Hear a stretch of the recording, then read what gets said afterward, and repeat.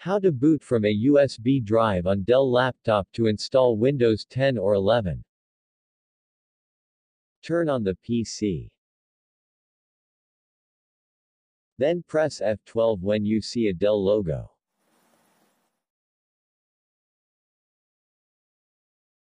And then select BIOS Setup.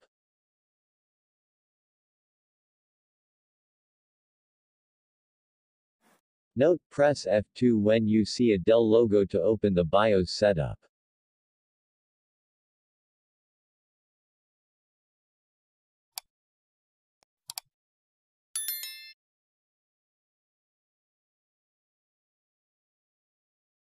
Note, from boot sequence, you can select USB hard disk as the first boot device.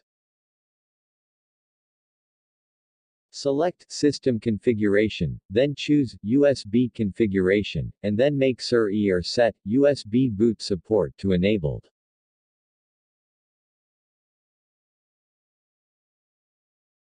Select Boot Sequence, then under Boot List option select UEFI, and then click Apply and OK.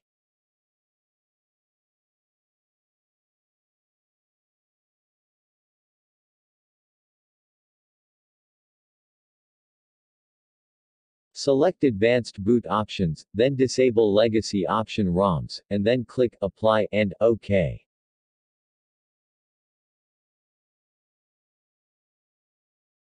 Select Security.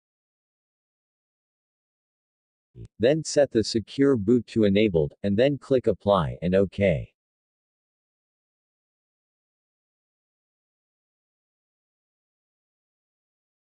Insert a bootable USB flash drive into a USB port, then click Exit.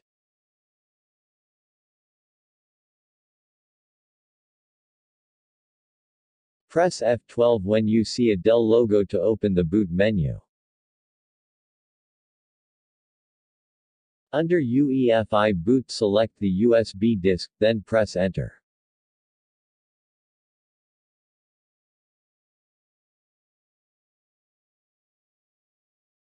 Wait until a welcome screen will be displayed to install Windows 10.